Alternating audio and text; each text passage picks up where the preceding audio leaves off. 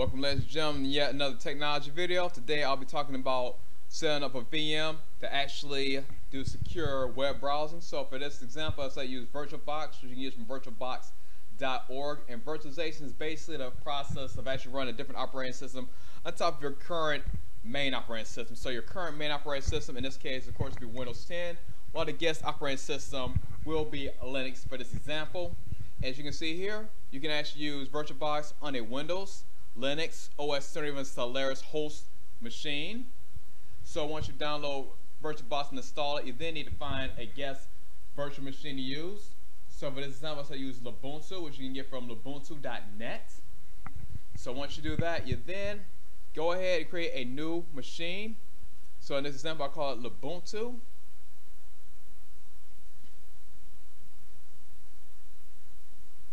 And boom, recognizes as being a Linux distro. Go to next. Because it already, it already saw that, so I'll go ahead and cancel that. Call it as Red Hat. Boom, it automatically sees it as a Red Hat distro. Just when we typing in red, so look for keywords. Hit next, and also make sure that you keep it as 30-bit system.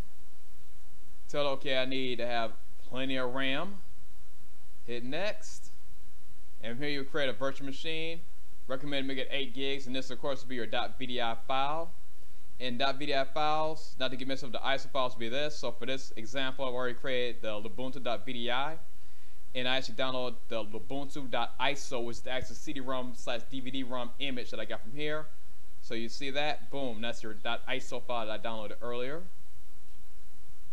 And since I don't want to bore you guys with the whole installation process, I'll just talk about the .vdi file, which I have here.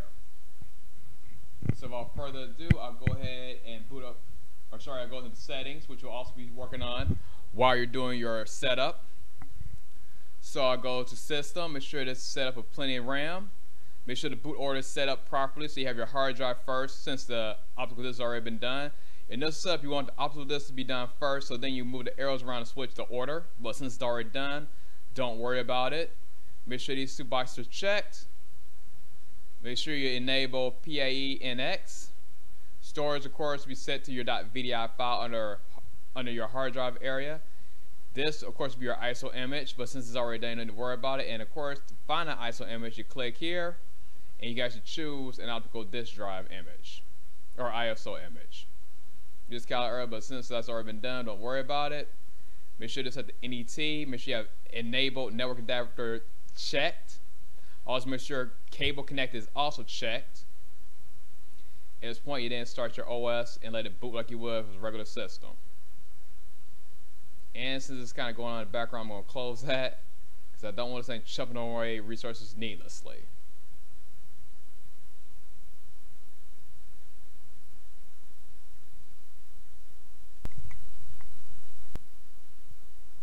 You also know this little message will pop up once everything is booted. So get rid of those messages, click off of them. At this point, I'll go ahead and type my password in. And for obvious reasons, X'd out. Hit login. It's going to freak out like it didn't log me in the first time. And then it'll go to my actual desktop.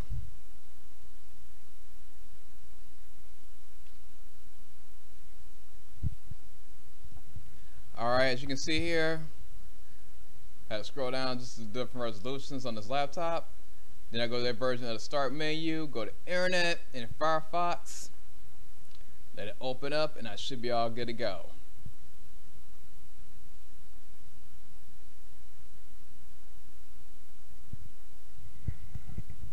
Alright, it's up and running. And since I'm on a Linux machine, I'll do a quick Google search for a Linux. Hit enter. So now I'm in a web browser. I can go to any Linux site I want to, even if it's someone trying to troll me with some hacker site virus and blah blah blah. They'll say, hey, I'm gonna install a virus in your Windows machine. Oh, wait a minute, this is a Linux machine and it is not gonna work. So therefore, my system is now safe. I can go to do web browsing all day long without any issues. The only problem with this being a VM is the fact that there actually will be some latency issues because this is actually virtualized in bits and pieces of hardware. So yeah, you're not gonna get the full speed as you would if it was a real site, a real operating system, but still, it's better than nothing, and you get the bare minimum to actually look at websites. If you're sharing videos with some slight choppiness, but other than that, you should be fine. And actually, to improve your performance, what you probably want to do is make sure you actually do your VM work on a machine with at least 8 to 16 gigs of RAM. That way you can pretty much be sure that everything will load up pretty fast and you won't have any issues. That being said, now I'm actually on a Linux website, or the server could have been slow because normally your VM should not make your browser go that slowly. So as you can see here, once the page loads up, I can pretty much go down to it and read stuff on the site like it's normal.